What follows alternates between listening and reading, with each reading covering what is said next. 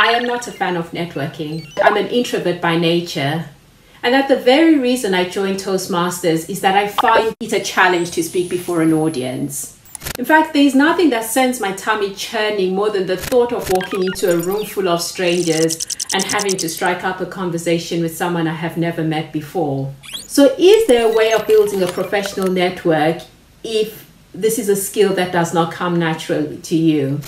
There is no doubt that networking is beneficial for your career. It has been shown to advance your career. It can expose you to new people with fresh ideas. And it also allows you to build lifelong contacts who might be useful at some points in your career. So why do we find it so scary? There are a variety of reasons. The first is that it may come across as being superficial for some.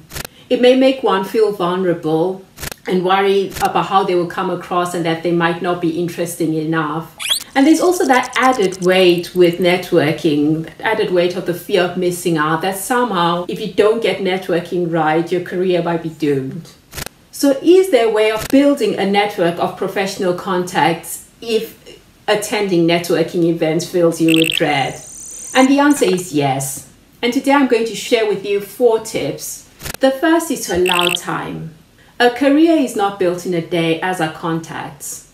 You can build a strong network of professional contacts by cultivating your professional relationships one at a time. If you are consistent and trustworthy, people tend not to forget you. The second is to work hard on yourself.